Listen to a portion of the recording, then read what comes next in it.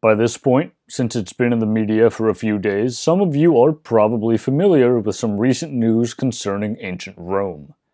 A coin, discovered in 1713 in Transylvania, and which has long been considered a fake, has been reassessed and is now thought to possibly be genuine. The coin in question is just one of a small set which bears the markings Im Sponsiani, an abbreviation of Imperator Sponsianus.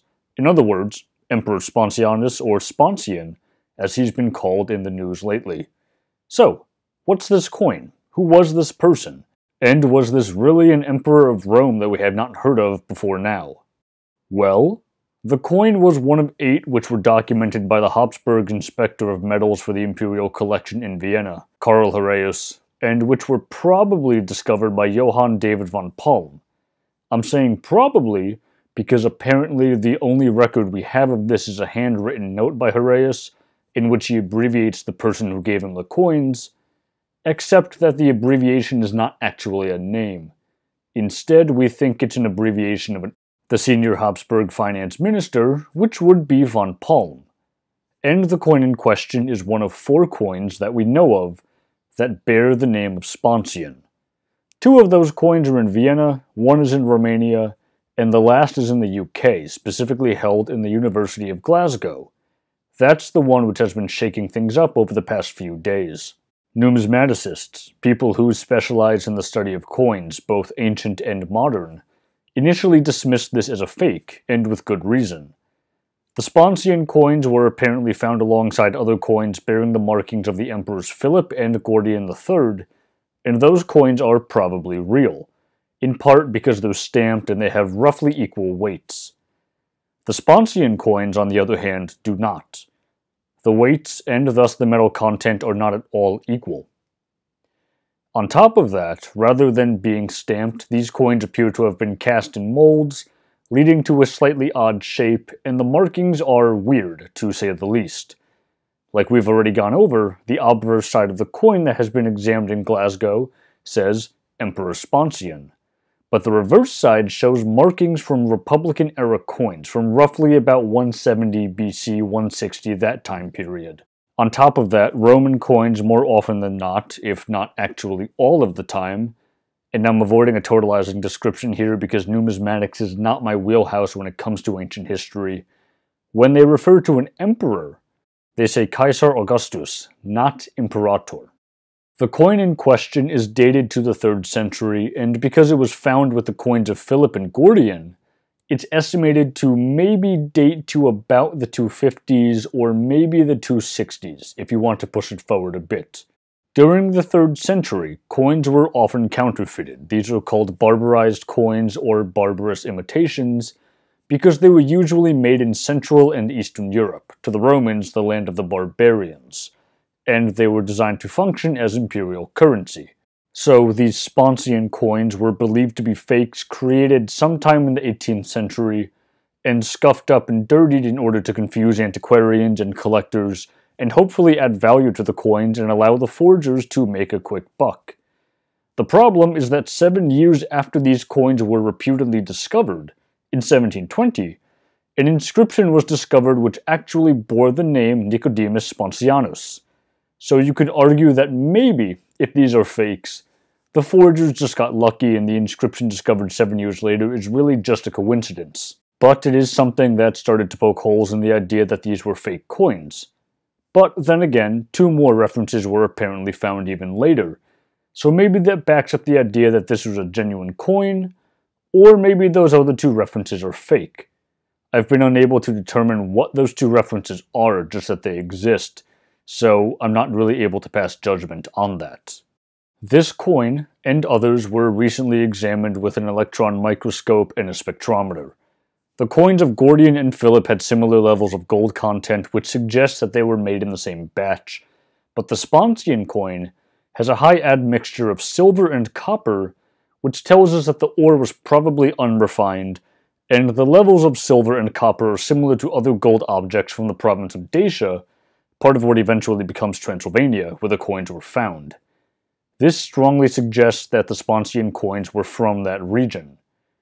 The coins were also examined for wear, and it was concluded that there was sufficient wear and tear on all of them to lend credence to the idea that the coins were all ancient, but then again, the study which was published on this notes that wear can be fabricated, and it also does not appear to have been peer-reviewed, so this is maybe making a big deal out of nothing. So, is the coin real? Possibly. Certainly we know that at least one of the inscriptions is real.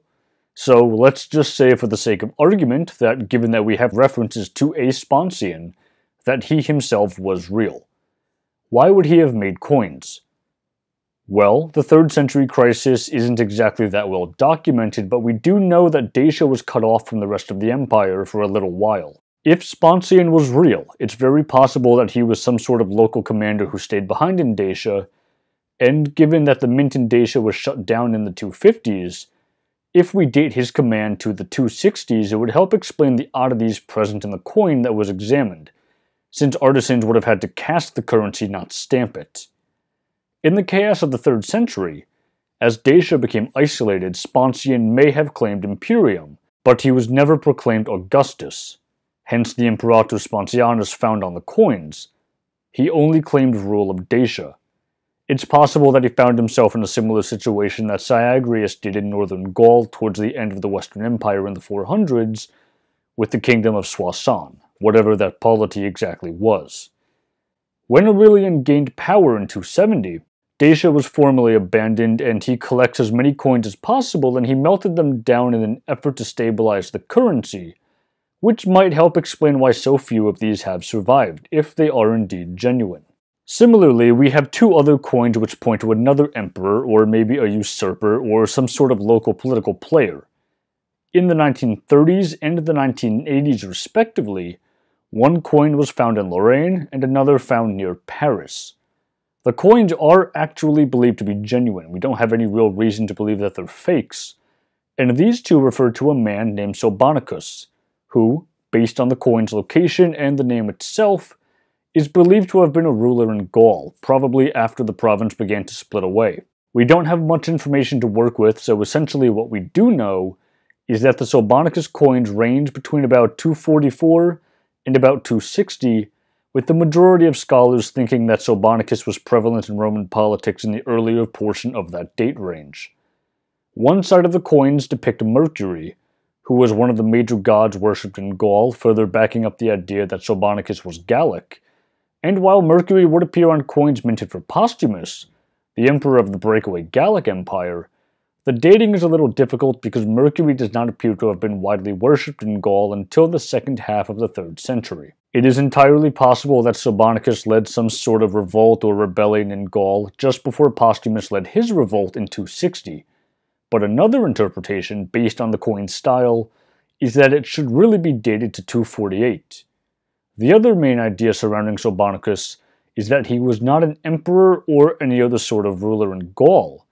Rather, he was a commander under Aemilian, someone who did claim Roman emperorship for 3 months in 253. Aemilian's predecessor was Trebonianus Gallus, who ruled between 251 and 253. And after Aemilian won a victory over the Goths on the Danube, his troops proclaimed him emperor. He rushed to Italy and overthrew Gallus, but was then assassinated by his own soldiers. In this line of reasoning, Silbannacus usurped power in Rome for about 2 or 3 months, but he was defeated in turn by the man who would become the Emperor Valerian. Neither Sponsian nor Silbannacus should come as very much of a surprise. The crisis of the 3rd century was a period in which at least 28 different men claimed to be emperor of the Roman Empire, or at least a part of it. Now we do have a source for this period, the Historia Augusta, which mentioned a list of 30 men called the 30 Tyrants of Gallienus, men who claimed the title of emperor and rebelled or attempted to usurp the throne during the reign of Gallienus. The source is notoriously unreliable, and parts of it have been shown to be fabricated. There may be, for example, not actually 30 tyrants, but only a handful of usurpers, with the total number being inflated to resemble the historical 30 tyrants of Athens, installed to rule Athens by Sparta during a period of the Peloponnesian War. There is a hypothetical source which the Historia Augusta and some other sources are believed to have used as a common source called the Kaisergeschichte, the Emperor's List. So, given the paucity of sources for the 3rd century, it's entirely possible that somebody like Sponsian could have proclaimed some sort of rule or title, as Silbannacus appears to maybe have done, and it just wasn't recorded, or was recorded under a different name, or was maybe entered into the Kaisergeschichte, which is now lost. As of right now, that's all we can really say for certain. So, did the Roman Empire in fact get a new emperor? Or emperors, if you count Silbannacus? Maybe, maybe not. We will need more research to fully determine this, and I am greatly looking forward to what happens with this topic over the coming months.